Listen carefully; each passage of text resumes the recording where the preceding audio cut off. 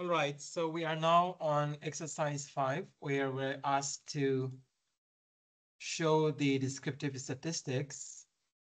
So when you say descriptive statistics, actually, this is to describe the data, and we are not going beyond the data.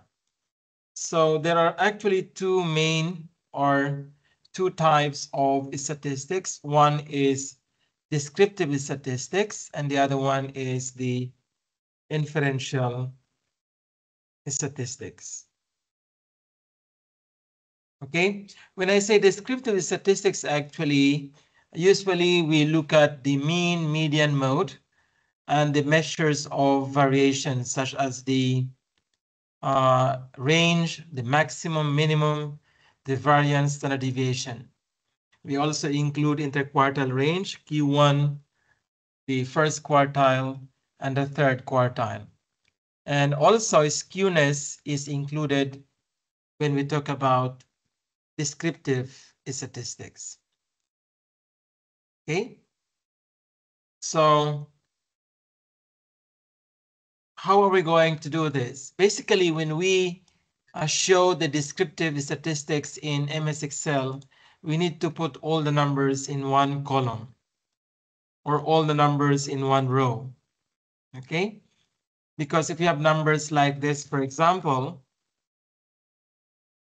in different columns, we will not be able to properly display the descriptive statistics. So we have to put all the numbers in one column. So the first thing you're going to do is, of course, to look at the data, if you have the data analysis or not. In my MS Excel, I have already.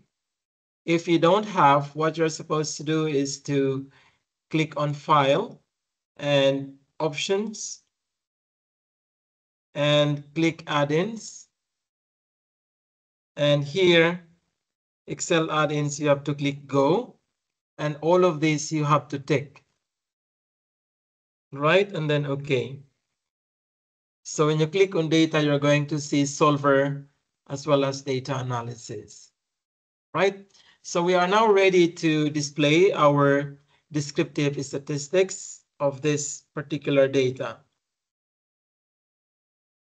Okay, so click on data, data analysis, and here find the words descriptive statistics and click OK.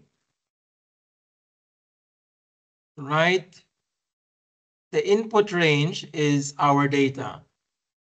Our data here has no title, so we just select the entire data until 9. So we don't need to tick the labels in first row because we don't have the title actually. In the output range, you have to tick this and put the cursor here and select the cell where you're going to put the statistics or descriptive statistics. Okay, click OK. All right, sometimes this message, appear. You have to click, you have to tick this one. Okay, in summary of statistics. All right, so we have here our values.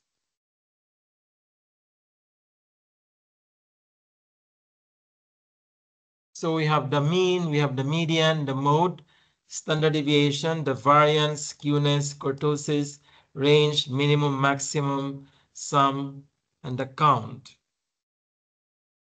Okay. This one we don't need to interpret this one. Okay, so if you're going to select all in all, we have 39 numbers. So it's correct. And the mean is 7.8. If you're going to select this, for example, until the last, you're going to see that the mean is, or the average is 7.87, which is correct. So this is how to display all the measures of descriptive statistics in seconds. So we don't need to solve separately. So it saves a lot of time actually. Okay. So last time we are done with 6 and 7. 5 I did already just now. Okay. Number 4, actually, you have to find the fx, x squared, fx squared, and cf. So to find the fx, you have to multiply the frequency and the midpoint, or the x. So x here is also called as the midpoint. So these are the formulas. This is the midpoint, or we call this as the mid-interval. Our fx is equal to the frequency times our x. Okay, drag it down. So basically, we just have to multiply our frequency and our x, or midpoint, select the answer, and drag it down.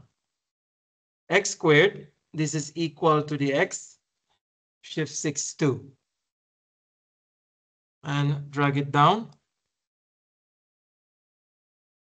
Fx squared, this is equal to the frequency multiply the x squared. So please take note that you are not supposed to square this. You have to multiply the frequency, that is the f, and the x squared, and drag it down. For the CF, the first CF is equal to the first frequency. Second one equals the left plus above. And select the second value and drag it down. You are not supposed to select 11. You have to select the second value. So let's do this again. Equals frequency, the first, then equals the left plus above. Select the second value and drag it down. Now let's get the sum here. Equals, you can click also auto sum directly 2 times and enter. And drag this value to the right to get all the totals. So again, you can just key in equals. You can also use equals sum and select the values. Or equals and double click auto sum to get the value automatically, and select the value, drag it to the right. So what we need is the sum of the frequency, the sum of fx, and the sum of fx squared. Okay. All right, so let's now calculate our mean. The formula is here, that is equal to the total of fx divide the total of frequency. And here 2 decimal places, so we have to decrease, this is increase, this one is decrease. The variance actually is the expression inside the square root, this one, inside. So that is equal to the total of fx squared, sigma fx squared, over the total of the frequency, minus the x bar squared is the mean squared. So x bar here is the mean. Select the mean and shift 6, 2. This is the value. And 2 decimal places. To get the standard deviation, we have equals square root of the variance, because we have the square root here. So this is our standard deviation. Then we get the mean minus SD, so equals the mean minus standard deviation. And here we have the mean plus the standard deviation. Right, so let's now interpret our standard deviation. We're going to start with the words, the large proportion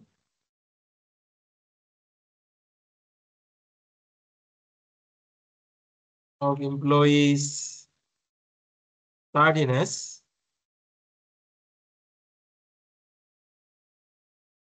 cluttered around 12.58 minutes from the mean.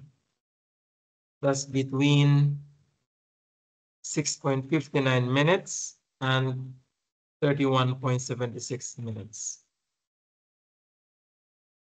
So for you to interpret properly, you have to look at the information above here. This data is about tardiness in minutes. When you say tardiness, the number of minutes the employees are late. Okay, so these are the employees of this company, LPQ Limited, as per the attendance records in 1 month of August. Okay. So this is approximately, so we can write it here, approximately 68%. Okay, so approximately 68% of these employees are between this. They're late between like 7 minutes to 32 minutes. So we can see it here.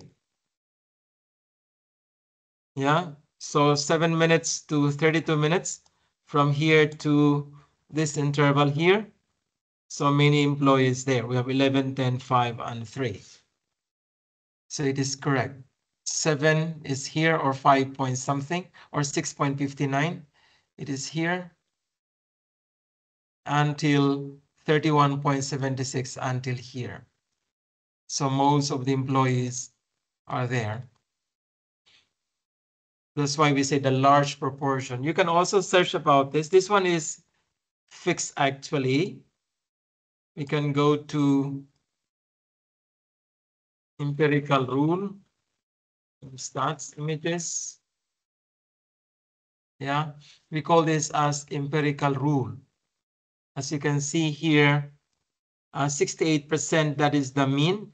0 here is the mean, okay? Because actually we can convert the mean and other values to 0 up to -3 point something and 0 until 3 point something. So the mean actually is here. So the mean minus STDEV, that is mean minus 1 standard deviation, that is to the left. And the other one is the mean plus 1 standard deviation. You can see here. So that is 68% of the data. Right, so let's just write our values. In our calculation, the one on the left is 6.59 minutes. That is mean minus SD, and this is the other one, 31.76 here. So the employees, 68% approximately of them are having tardiness from 6.59 minutes to 31.76 minutes. Okay, and the mean is here, 0. Okay, so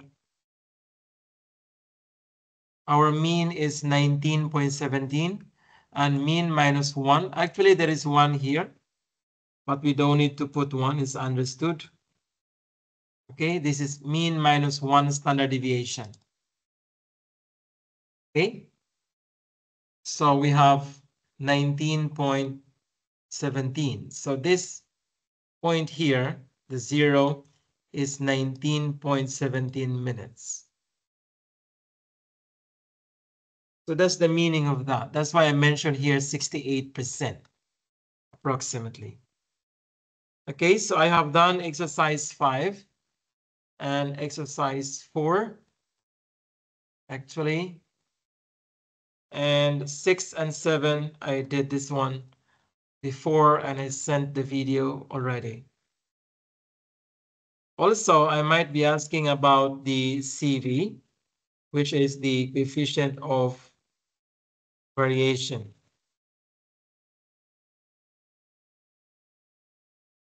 All right. So this is actually standard deviation over the mean. This is the formula. So our CV equals here standard deviation over our mean. This is the mean. And click percent. Okay. So the CV should be expressed in percentage. So we can write our comment here. The standard deviation is 65.64% of the mean. Still, we can consider this as moderate, okay? Not that large. So it means the scores are not very far from each other, and the scores are not very, very far from the mean. So moderate variation.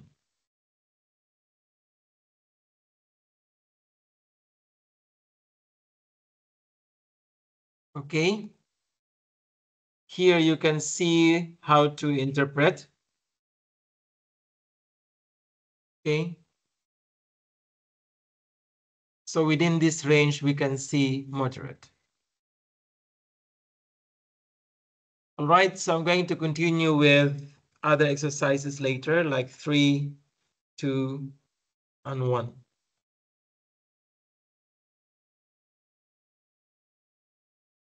Thank you so much for watching. Until the next time. Bye-bye.